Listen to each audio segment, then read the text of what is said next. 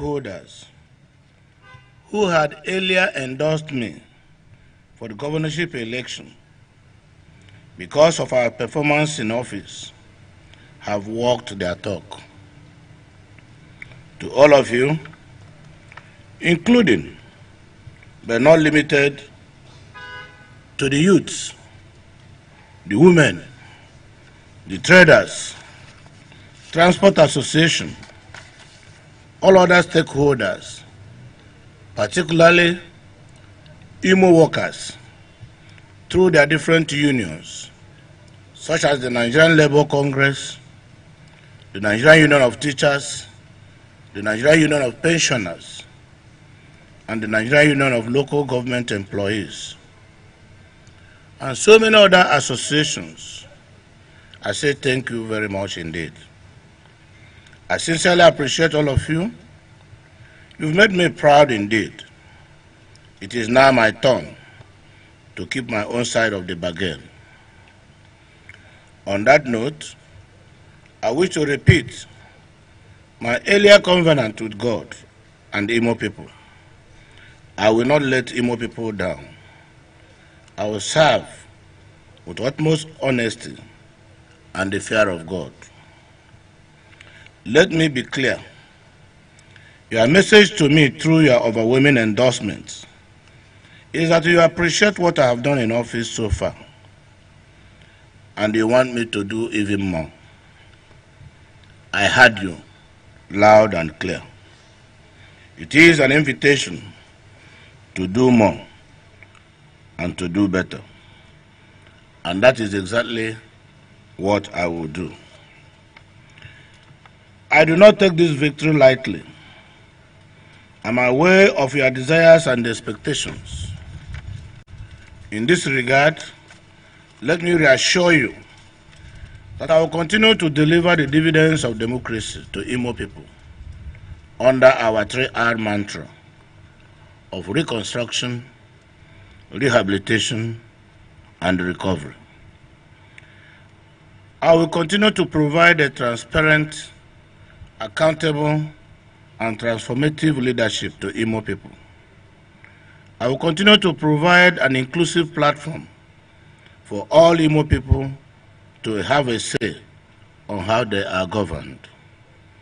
These are my promises, and I believe this was why you voted for me. And I can assure you, I will keep to the promises. In a democratic contest such as the one of last Saturday, only one person will emerge victorious. Since it has pleased God and the Imo people to confer that honor and privilege on me, I congratulate and commiserate with my brothers who contested the election with me. They did not lose, but Imo people won. This collective victory is for the good of the people and the progress of our states. I therefore call on all of them to join hands with me to continue to build the Imo of our collective dreams. I will not discriminate. I will want to work with all of us, both those who contested the election, who did not make it. Through this medium, I'm inviting them to come up with their good ideas, join hands with me so that we can serve Imo people.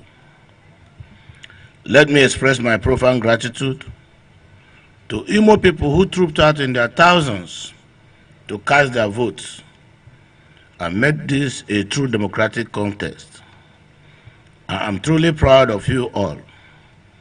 I am immensely grateful to agents of my party, All Progressive Congress, across the 305 wards in the state, who stood firm in the defense of our votes.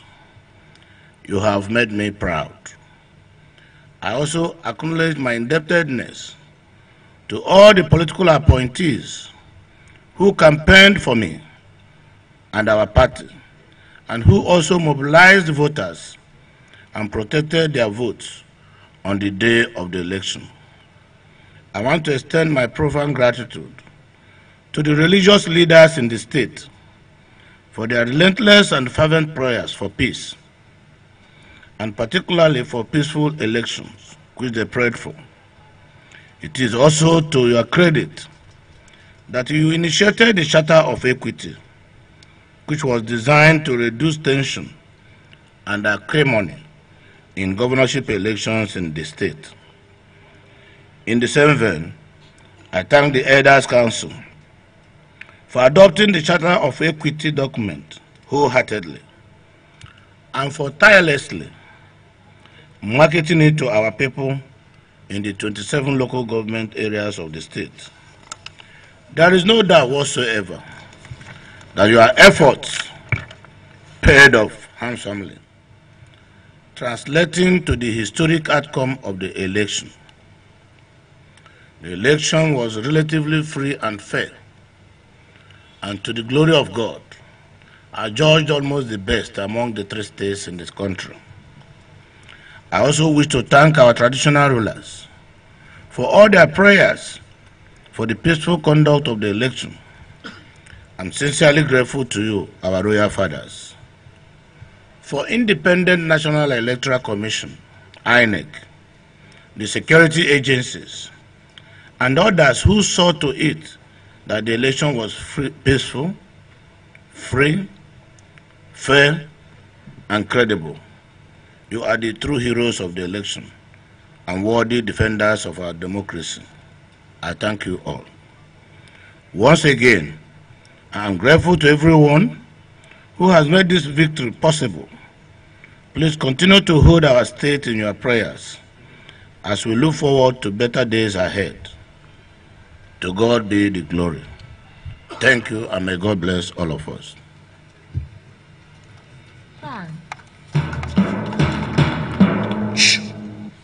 Monkey. Who is that monkey there? Can you moderate? Any question? Jason will take a few questions. If you have a question, please indicate by raising your hand. They don't have questions. Okay. May God bless you. Thank you.